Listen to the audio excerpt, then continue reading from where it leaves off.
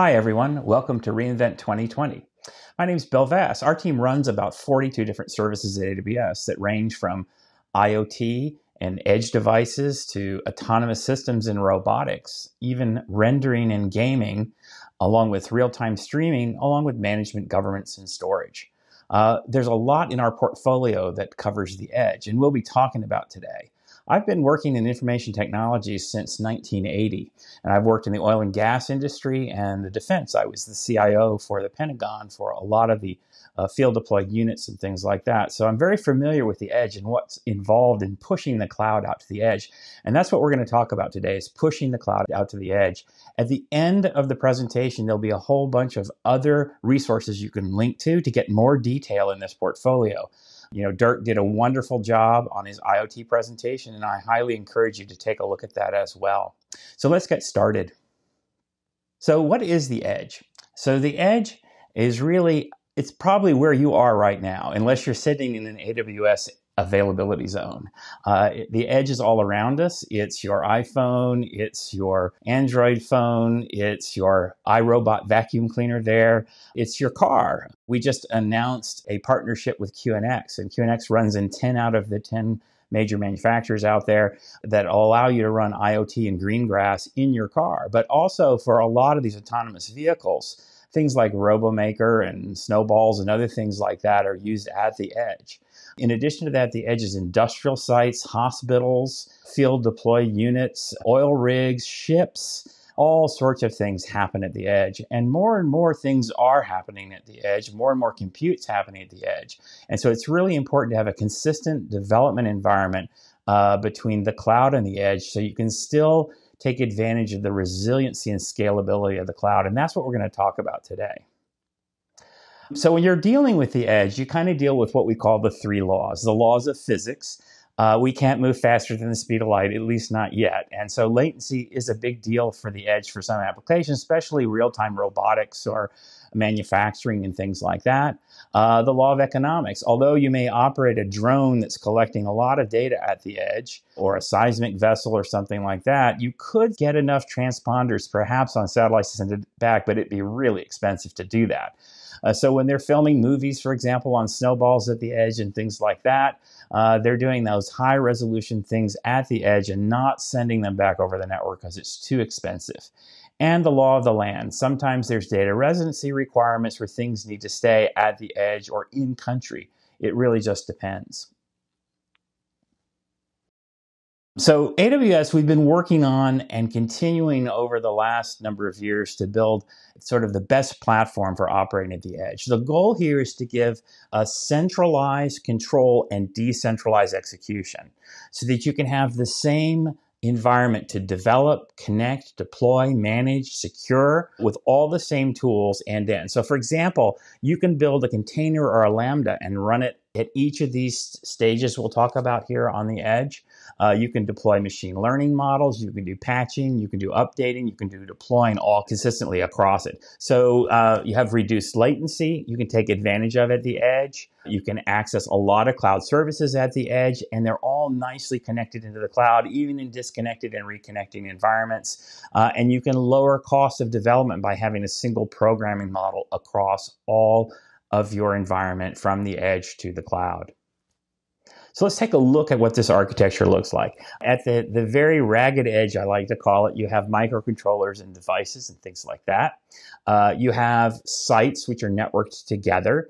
The telco with the new 5G hubs rolling out become an important edge site for us for the ability to deploy high performance gaming applications and robotics and other things in those sites. We'll talk a little bit about wavelength there. The rugged edge, which is where we're running our ruggedized devices, and a lot happens in those locations. On-premise is the edge for a lot of people inside their data centers or field offices and things like that. Metro centers, that's another edge location for us. That's where we extend an availability zone locally, right, for example, in the LA area for handling the movie industry and things going on there. And then, of course, our regions that are globally distributed. So if we take a look at the architecture, we're going to dive into each of these segments, starting with what's under microcontrollers. So under microcontrollers, we've got all of your devices out there and all of your devices that don't run an operating system and do run an operating system.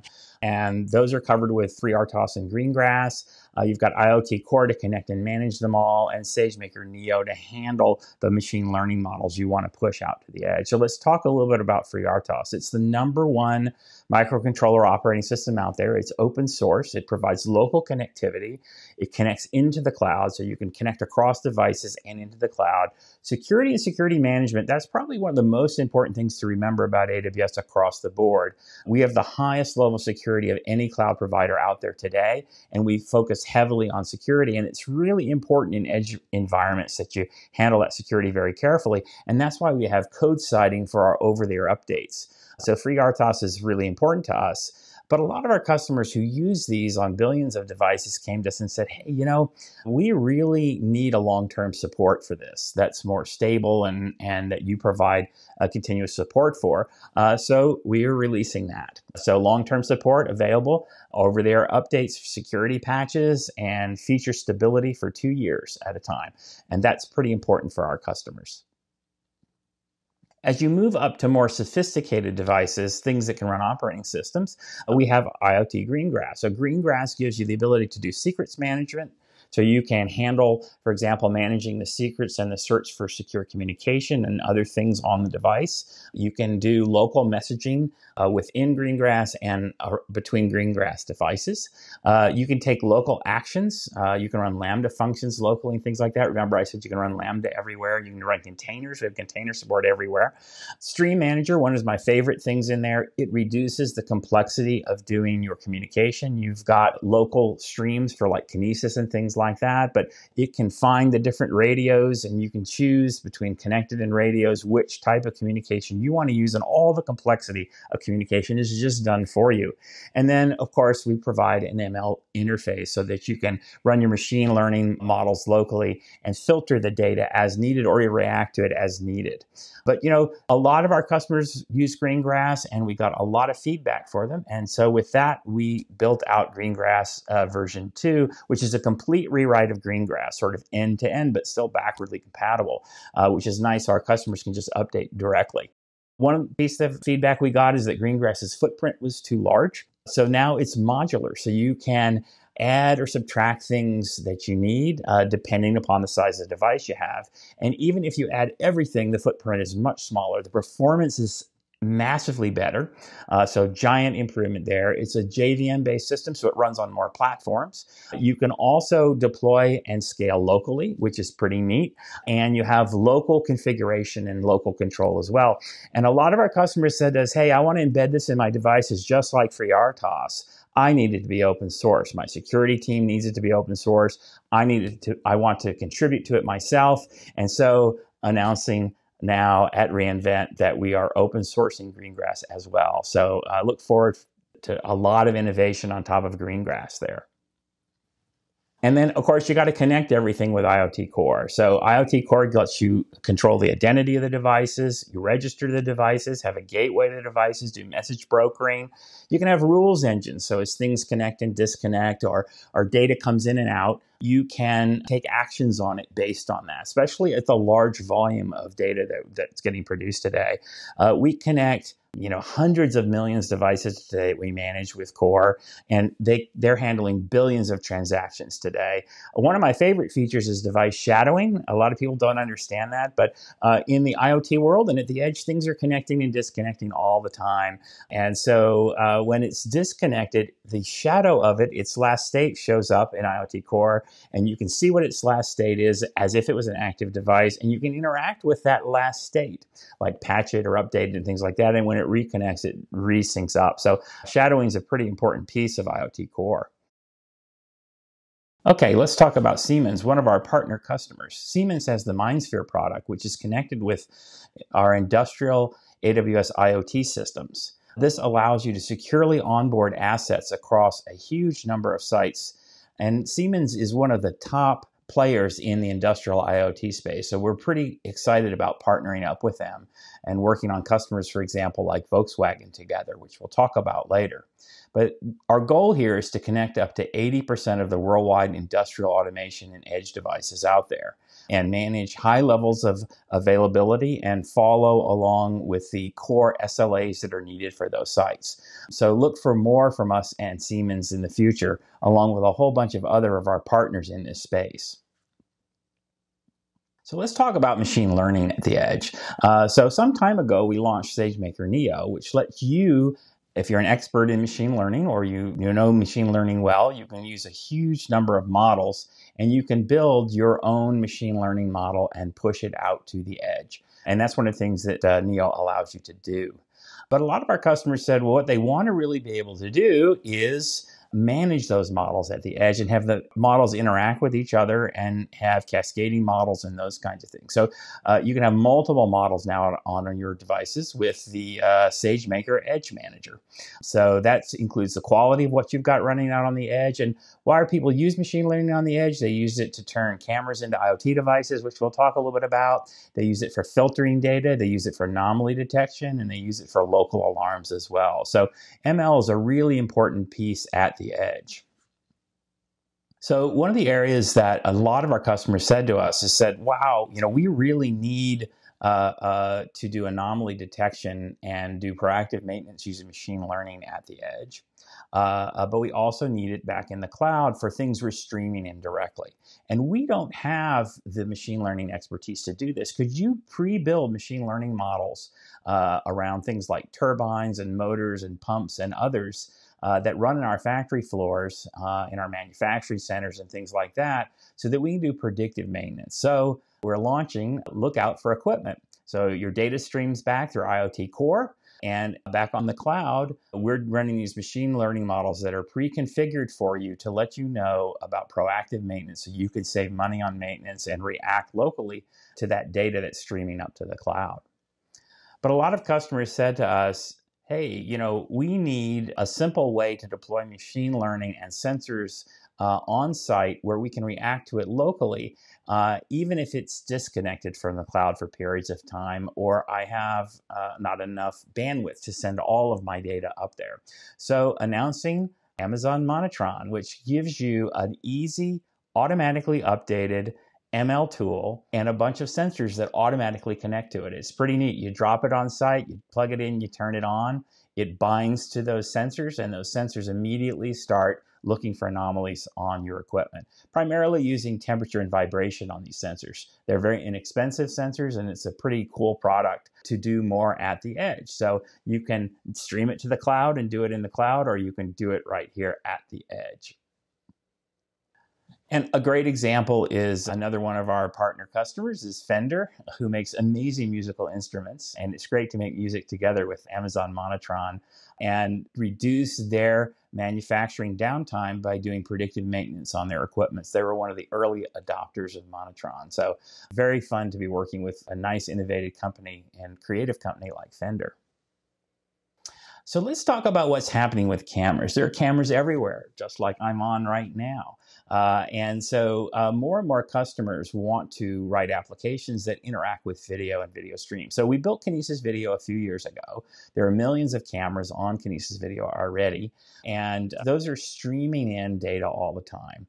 Now, if you were to write an application from scratch to build your own camera system and camera management system and streaming management system, it's hundreds of thousands of lines of code. Kinesis Video lets you do it in 5 lines of code. And it not only just works with video, it works with radar and LiDAR and other things like that, any time series frame data.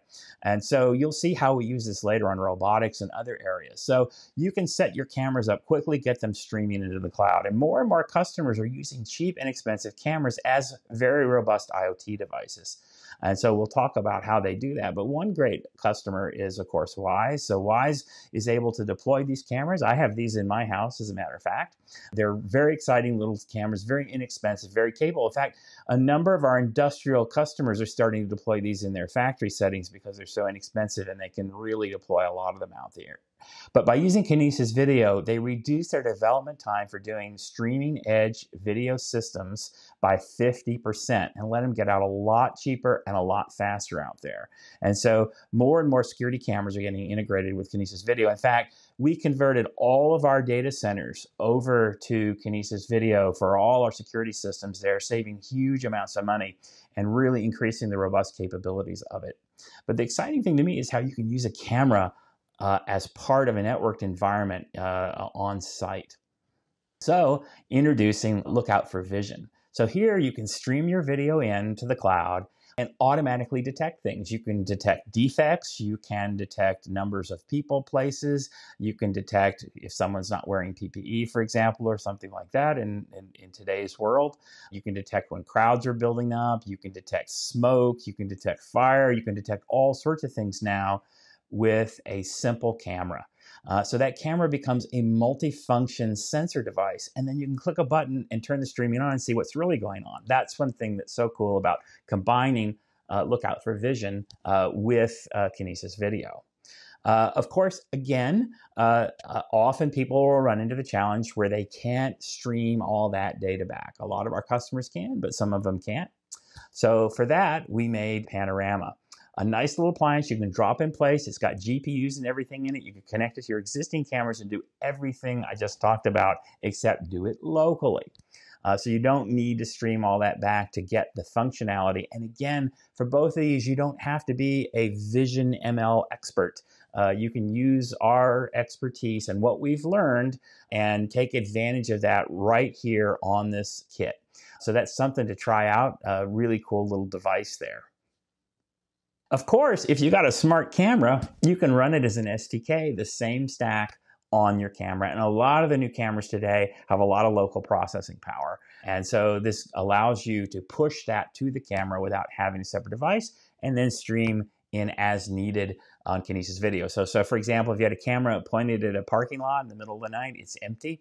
The machine learning model says there's no reason to stream this up, but as soon as a car drives through, it can stream it up. Or you can even look for specific vehicles, which is pretty exciting, or specific types of vehicles. You can read license plates, all sorts of interesting things by turning that camera into a robust sensor. We'll see more about that later with some of our demos. Cargill's a great example of this, where they're trying have all these different size trucks entering their grain facility, and they can look at the cameras using a machine learning model and route the truck to the right bay based on its size. And that's just a perfect example. There's a whole list of them out on our website you can take a look at, but Cargill's a great one to take a look at. So let's talk about networked environments and sites and what we can do there when we pull all of this together at a site. So SiteWise is a great product to allow you to get visibility and understand what's happening at a site. You can have hundreds of thousands of IoT sensors streaming in data continuously at a site, and you want to make sense of it. That's what SiteWise is all about. You can create dashboards, set alarms, you can do analytics of the data store over time, and you can create models and data structures for how your equipment and assets interact with each other to meet sort of your key business requirements. A lot of our customers said to us, well, you know, it's great to have all that stuff streaming into the cloud, but my systems have to run, and my manufacturing floor has to run 24/7, even if the network goes down. And other customers said, well, geez, I got to run very low latency, and I've got to make dashboard decisions instantaneously. So I need SiteWise to run on site. So welcome to SiteWise Edge. So SiteWise Edge is everything you love about SiteWise and all of the capabilities of SiteWise pushed to the edge. So you can run it on common third-party gateways as a virtual machine, and of course on AWS Outposts, which we'll talk about, and our Snowball products as well, right there on site. And it allows you to do everything you can do in the cloud just on site. And of course, it connects into the cloud so you can build your models and all of your information in the cloud, push it to the edge, or make changes at the edge and push it back up to the cloud. So check out SiteWise Edge. It's a great new product. And of course, Volkswagen Group's a great example of a customer partner where we're building things together and doing large scale industrial automation. I mentioned Siemens earlier. They're one of the partners here working with Volkswagen as well. And their goal is to do shop floor automation and reduce their costs by about 30%, improved productivity across the board. And SiteWise is a core piece of that, along with IoT and IoT Core and all of the things we're talking about at the edge today. Volkswagen is a great example of pulling all that together. So most sites these days have automation. So we developed a RoboMaker and released it to allow you to very quickly design and develop robotics and robotic systems, run simulations in 3D environments, as you can see there in the center, and also deploy and manage fleets of robotics on site. And of course, the nice thing about RoboMaker, everything we've talked about is just built in. It uses green grass. It's got all your machine learning built in. It's got all your vision and radar and LiDAR systems built in. It's got a full development environment, a full deployment environment. And the cool thing is you can create all these 3D worlds and test your robot out in the 3D worlds before even testing them in the real world. You can do massive scale simulation in parallel. You can turn years into seconds and do huge amounts of data processing and simulation in the cloud. And then after your robot is trained and you're happy with it, you can push it down onto the fleets of robots and deploy a little bit at a time and roll back if there's any issues. And you can access everything in CloudWatch and see the alarms and those kinds of things. So it gives you a lot of control, and it's a core piece. We took everything we've learned from our 7 robotics teams at Amazon and stuck it into RoboMaker so you can use it too and develop things faster. So a great example of this is Milivis. They're a really smart and fun robotics company. You should check them out if you haven't. They make a whole series of robots, and they integrate with RoboMaker, and it really allows them to accelerate their development. And this was pretty important in this time of COVID and other things like that. This is a UV sterilization robot for hospitals. And you might have seen in the previous slide, that was actually a simulation of a hospital. And they're able to simulate this for a number of interesting training. First of all, they have to, not turn the UV light on when people are around and avoid obstacles, and they're always changing the hospital. Second of all, they have to make sure they get full coverage. And they're able to do all that in the RoboMaker simulation world, push it to the edge and do fleet management there. So it's a great example of a solution, along with, there's lots of other companies from the NASA rover to iRobot running on RoboMaker. So it's worth understanding. If you have any kind of robotics and automation out there, you can really speed things up with that. Of course, a lot of folks say, well, I kind of know where all my stuff is when it's out there at the edge. So, we've got to be able to map it and track it and plan it and handle all the assets. So announcing today, AWS Location Services, which is our mapping system that does full mapping capabilities, everything you would expect from a mapping service. You can define places, you can do tracking of assets, you can do geofencing. So you can geofence an area and know if an asset leaves a geofence. You can do routing.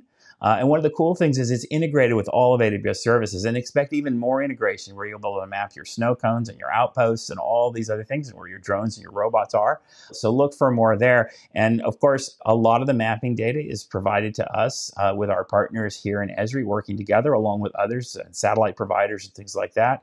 Very easy to access, very low cost. Built-in privacy and security, and fully integrated with AWS to drop maps right into your application or any geospatial service right into your app. So I'm pretty excited about that and how it will integrate with this edge world and AWS as a whole. So now let's talk about the changes that are happening with 5G and 5G hubs out there. As you know, we launched Wavelength some time ago. It gives you the ability to deploy your applications. Remember, like Lambda functions and containers, but even EC2 instances in this case and others, using CloudFormation templates into local 5G hubs that are run by different telcos that are our partners. It gives you very low latency access to machine learning models, other things like that are concurrent in the cloud, along with GPU processing. You can run gaming systems and other things to mobile devices from there. It gives you a consistent development environment just like you had in the cloud. In fact, it is the cloud at the edge, if you like. Same, overall AWS benefits and a nice broad coverage as 5G rolls out. And one of the big changes with 5G is super low latency in addition to better bandwidth. And so you can start moving things into these hubs you never thought of before. And a great example of that is what our partner Tata is doing in industrial IoT, which is the ability to do machine learning and other things in a 5G hub that's nearby and deliver it because of the low latency. And that's pretty important too when you start looking at virtual reality. If you don't have a low enough latency between the process of the image and the headset, people can start to get a little bit dizzy. I've seen that myself. So it's pretty important in robotics as well. If you don't have a low enough latency between the compute and the action of the robotics, things can get out of sync. So it's pretty amazing what we're going to be able to do with 5G and wavelength in the future. And again, we'll talk a little bit about outposts. These are outposts running in these sites with our customers. So let's talk about the rugged edge. Coming from my work in oil and gas and automotive and in the defense industry, the rugged edge is pretty important to me because it's where the cloud and a lot of the stuff really happens. And the rugged edge has some challenges with it, right? It's got intermittent network connectivity, it's rugged. And so we had to build devices to be able to first transport data from the edge into the cloud. A lot of high quality data is collected at the edge. Like movie industry is recording films at the edge, seismic vessels collecting data, drones collecting data, satellite interaction systems, ships, other things like that. So the Snow products were originally built for data transport, but that was a long time ago. Many years ago, we converted them to do edge processing as well and pushed the cloud to them. So for example, I have here a snow cone. This is the Snowball's smaller brother, if you like. Ruggedized. It's got EC2 instances on it. It's got storage. It's got built-in logistics with each label. Only costs $6 to use. It's got connectivity on the front along with Wi-Fi. And Snowball's even bigger. It's got 5,300 GPUs, 100 terabytes of storage, 100 gig networking. Ruggedized. It can be airdropped, believe it or not, with a parachute. It can survive the military tests for the barge tests and things like that. And it gives a lot of local processing. And some great examples you can see here. They're rack mountable, and you can see them there. One rack of Snowball Edges has 4,300 GPUs and 415 412 x86 cores and 800 gig networking, which is pretty amazing for that rack. And those just mount in standard racks. But the devices can be used individually. They can operate in deserts and on ships and all sorts of places. And of course, the snow cone can be used for a lot of different types of operations. And you can, deploy EC2 instances of this. It's got S3 on it. They can be clustered up to about, 1.5 petabytes or so.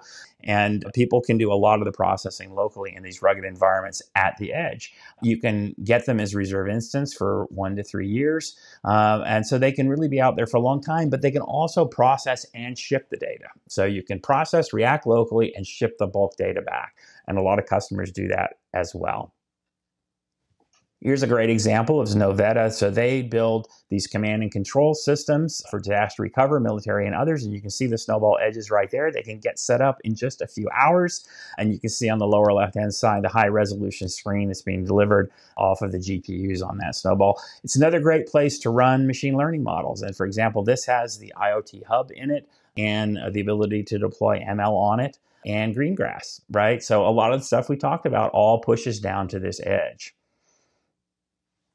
So let's talk a little about the on-premise environment. And a lot of customers said to us, hey, I like those snowballs. I like racks of snowballs, but really what I'd like is to have something in my data center that's more dense, and I don't need it to be ruggedized in my data center. And so we developed Outposts. So Outposts allows you, through our Nitro product, to extend AWS locally into your data center. So it extends from an availability zone into your data center. It's much more dense than a Snowball rack. You can't drop it out of an airplane like a Snowball rack or dump water on it, but it gives you this enterprise class compute capabilities right there on the edge.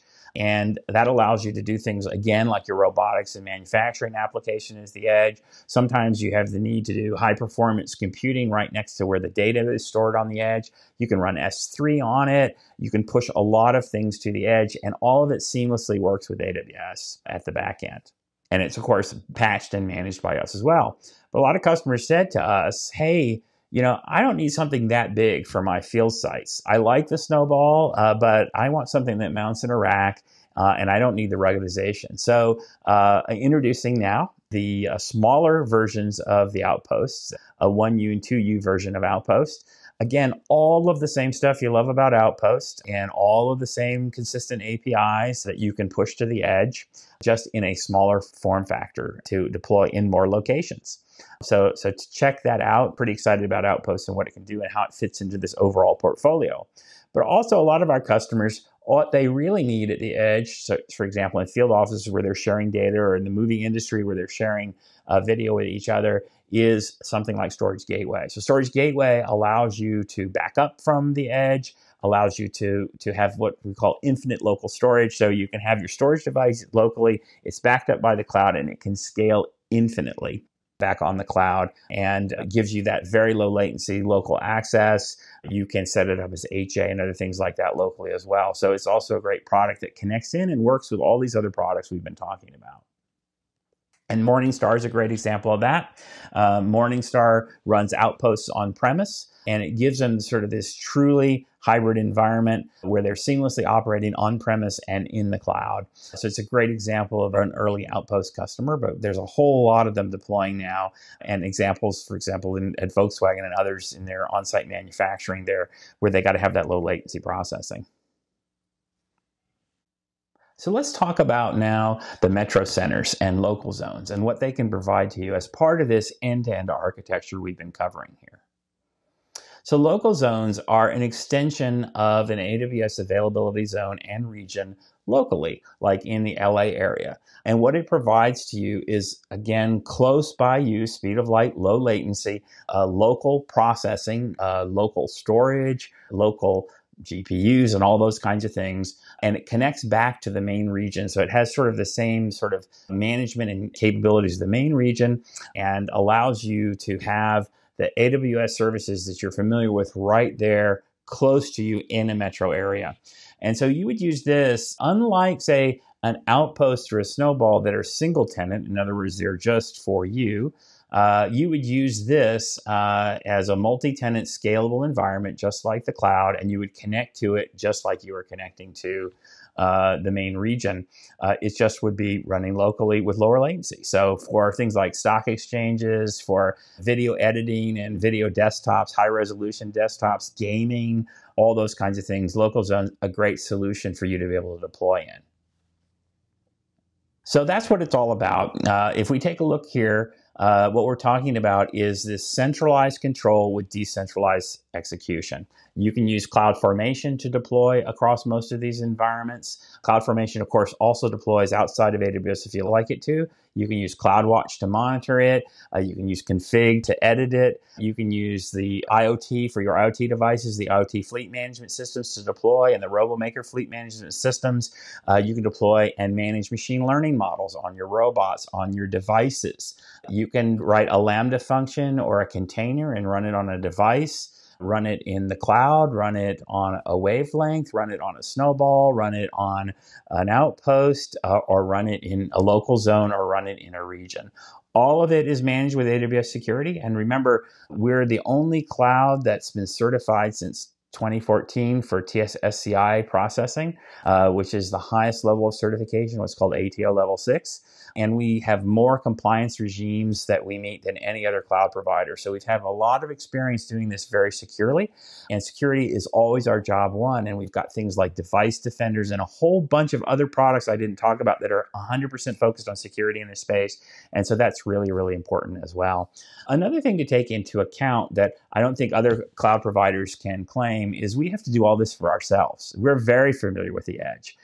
We run massive infrastructures at Amazon. And the cool thing is when you're using our products and services in the edge and at the cloud, you get to take advantage of and leverage all of our years of experience that we've been doing this. So we run 175 fulfillment centers out there today and 40 sorting centers. 50 of them are robotic, which I'm going to show you one here in a second.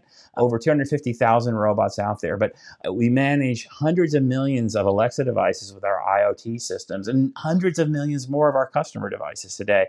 All that data streams in through IoT and through things like Kinesis. We do about 8.8 trillion records per day coming in. It's really amazing what we're doing across this area. So let me show you an example of what robotic systems look like at Amazon. So here you can see one of our fully automated fulfillment centers.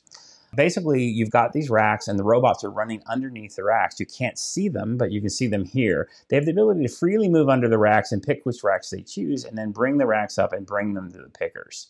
Now, if you watch here, they're all working in a swarm. They're working together. And you can see them just stop just in time and not hit each other, which is really amazing as they coordinate their operations here. And of course, this design came from simulating over and over again, kind of like we do in RoboMaker, all the different types of robots working together. And you can see some of them are moving pretty quickly here, and they're just missing each other. So this coordination occurs across all of these robots working here. And you can see product comes in one side, gets stored in these racks, and then gets put out on the other side to the pickers. Another thing that's counterintuitive is the more random the products are, the faster we can move, because you can do more things in parallel. If they were all, for example, in a Dewey Decimal System, they would line up behind each other serially and they'd be very slow. Our goal here from an SLA perspective is from the time you click buy on our website, it's in a box in a truck in 20 minutes. And you can't do that without automation. And so we took what we learned here and integrated into RoboMaker, so you can do this too. It leverages our IoT systems. It leverages our edge processing. Virtually everything we've talked about in this presentation this is one area where you get the advantage of us having to do it for ourselves. And the security, the performance, the scalability, all of that is built into the products that you can use immediately out of the box on AWS. So let me pull it all together with another one of our customers. Let me talk a little bit about Woodside. So they're a really innovative customer down in Australia. I love working with them. They're very lean forward. They've taken all of their LNG plants and turned them into digital twins using 3D imaging systems, our IoT systems, machine learning. They're using RoboMaker and robotics and experimenting with robots turning knobs and things like that and doing inspections. They've taken that idea of real-time video, putting cheap cameras everywhere and turning them into sensors. And they're saving a lot of money by doing predictive maintenance. They can also run simulations on their plants as well. So what you're about to see here is first a LiDAR version of the plant that they collected using 3D photogrammetry, and then they overlay that with a CAD CAM system. And this is how they manage their plants. So let's take a look at it right now. So what you're seeing here as you fly in is the LiDAR view of the plant in 3D. And on the lower right-hand side, you're seeing RoboMaker making its rounds. That's the RoboMaker console that just popped up. As you fly in here, you'll see in real time the IoT data pumping up for these pumps and compressors. And if you take a look closely here, you'll see when they switch to the CAD CAM view, it's slightly different, which is why they do the regular updates of the LiDAR. But in the CAD CAM view, they overlay the real-time video. So the operator can see the real-time video of what's actually going on. So if they see an alarm or something like that, they can zoom in and see the real world what's going on. But as I mentioned before, they're taking also that camera and converting, using machine learning, the oil level there into an 86%. They also have streaming in the acoustic data there you can see also, and they can zoom in on the individual compressor. So once the operator's happy with that, and you can see the robot is inspecting that pipe there in the center, there's a valve that's turned over here as part of the automated system. And so they're going to send the robot over with its infrared camera to take a look at the fans and make sure heat is being properly dissipated. And you can see the valve turned 11 minutes ago there. And there's the fans with the infrared camera on the robot as it continues its inspection. And of course, the robot can navigate itself because it's got all of those features I talked about before in RoboMaker for them. And you can see its LiDAR view down there. And now the operators switch back to their LiDAR view. They're going to fly over as part of their inspection, take a look at these other compressors. Those are people who didn't stand still long enough to be scanned. And the same thing is going to happen here as they come in and get close to these compressors. The real-time data is going to pop up so the operator can see it and manage it. And take action if necessary. And now he's hooking into the camera for that compressor, and you can see it's converted the oil level on this vial to 87%. And the robot continues down there its inspection of the plant. But this is a great example of sort of pulling it all together. You've got edge processing, you've got Kinesis video doing streaming, you've got LiDAR collection, you've got RoboMaker doing the robotics and the inspections, you've got machine learning, both doing predictive maintenance and converting the cameras into data, if you like. You've got edge processing of all different types. They're also a big Snowball user as well. You've got the 3D visualization. You've got the ability of SiteWise to have the dashboards in place to see what's going on in the plant. And you've got the real-time alarming and things like that going on also that you can operate. And of course, CloudWatch also works here as well on RoboMaker and things like that. So having it all together here, it really paints the picture of how the edge can work for you and your business.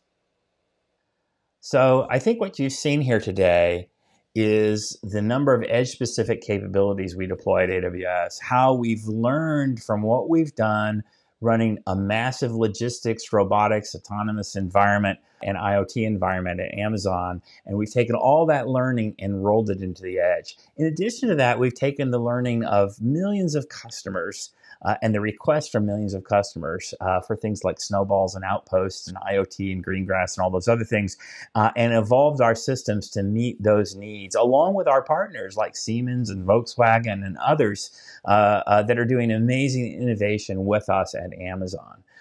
We really do have a robust end-to-end portfolio where you can connect, develop, deploy, secure, manage your entire environment end-to-end. You can write the same code and the same APIs from the very edge all the way back to the cloud.